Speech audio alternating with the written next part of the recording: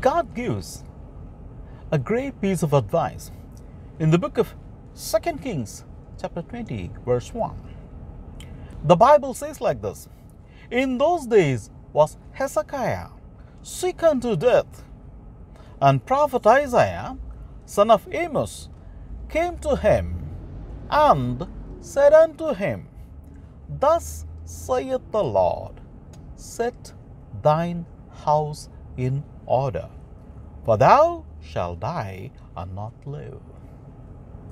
You see, the key here, the point here is this: set thine house in order, for thou shalt die and not live. In the sense, before our death, we need to put our house in order. That is the information, that is the key, that is the tip here. Put your house in order. My brother, my sister, my friend, we never know when we may have to say goodbye to this world. It's coming, but we never know. It can be sooner or later. Nobody knows. Nobody knows. Nobody knows. But after that is the judgment. That's what we read in the book of Hebrews, chapter 9, verse 27. It is appointed for all men to die once, and then comes judgment. My brother, my sister, my friend, wake up. Wake up. Wake up. Always remember, no one else can help anyone. No one can help anyone on the day of judgment. When we stand before God, it will be only you and God. That's it. That's it. There won't be anybody to help you or support you or to back you up. There won't be anybody. It will be only between you and God. So, put your house in order, because we all live a most uncertain life, not knowing when it may come to an end. That's what God makes it very clear in the book of Romans chapter 14 verse 12.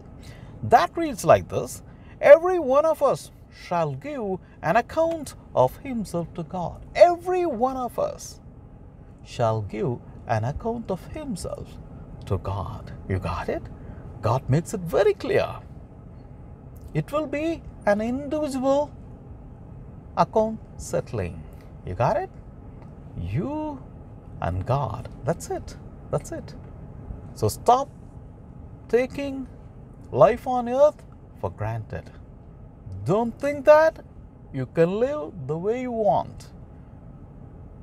You can, you may, but it's coming. The final audit is coming. The final judgment is coming. Wake up, my brother, my sister, my friend. Stop taking your life for granted. Don't think that you can do whatever you want. Don't think like that. Many are living a life like that because of ignorance. Because of ignorance. In Isaiah 5:13, God says like this: My people are gone into captivity for lack of knowledge. Ignorance will bind us. Ignorance will handcuff us. Remember that. Many people are bound in their spirit, but they do not know. And in the book of Hosea chapter 4 verse 6, God says like this: My people are destroyed for lack of knowledge. Ignorance will destroy you. Wake up. Wake up. Wake up. Bible is God in word. That's what we read in the book of John chapter 1 verse 1. In the beginning was the Word. The Word was with God, and the Word was God. You got it? The Holy Bible is nothing but God in word. See, in the book of John chapter 12 verse 48, Jesus said like this, He that rejecteth me and receiveth not my words hath one that judgeth him. The word that I have spoken, the same shall judge him in the last day. You got it? Jesus himself was telling, He that rejecteth me, he that rejecteth Jesus, and receiveth not my words, receiving not the Bible, hath one that judgeth him. The word that I have spoken, Bible, the word that I have spoken, the same shall judge him in the last day. You got it? My brother, my sister, my friend, wake up. Wake up, wake up. Stop taking your life for granted. We all are given an opportunity to live in this world for a very short period, for a very short time. That's it.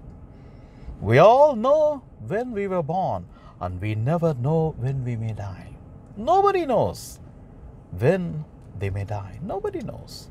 Only God. So we all live a most uncertain life, not knowing when it may come to an end.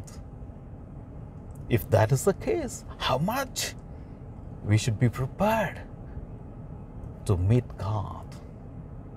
You got it? How much we all should put our house in order. My brother, my sister, my friend, wake up. Put your house in order. Put your house in order. Why? Anytime we may have to meet God face to face. It is appointed for all men to die once, and comes judgment. Always remember that. Mind your thoughts. Mind your intents. Mind your words. Mind your deeds. Because there comes a judgment. My brother, my sister, my friend, God makes it very clear in the book of Romans chapter 6 verse 23. For the wages of sin is death, but the gift of God is eternal life through Lord Jesus. Accept Lord Jesus as your personal Savior and walk out of death and walk into life. Wisdom. In John chapter 14 verse 6, Jesus said, I am the way, I am the truth, I am the life. No one comes to the Father but through me. Without Jesus, we cannot make into heaven. Receive Jesus as your personal Savior. My brother, my sister, my friend, put your house in order. In Acts chapter 4 verse 12 we read that under the sun no other name other than Jesus is given for salvation. In Romans chapter 10 verse 9 we read like this, if you believe in your heart that God raised Jesus from the dead, and if you confess the same with your mouth, you shall be saved. So be saved. In the book of Acts chapter 2 verse 38, God says like this, repent and be baptized in Jesus' name for the remission of your sins, and you shall receive the gift of the Holy Spirit. My brother, my sister, my friend, repent of your sins. Be baptized in Jesus' name for the remission of your sin, so that you too can receive the Holy Spirit, and the Holy Spirit will guide you into all truth, and He will tell you the things which are yet to come. John chapter 16 verse 13. My brother, my sister, my friend, put your house in order. Stop taking life for granted, because we never know when we may have to say goodbye to everything and everyone. My brother, my sister, my friend, God loves you. Jesus loves you. I love you. Until we meet again, may God continue to be with you as well. Amen. Hallelujah.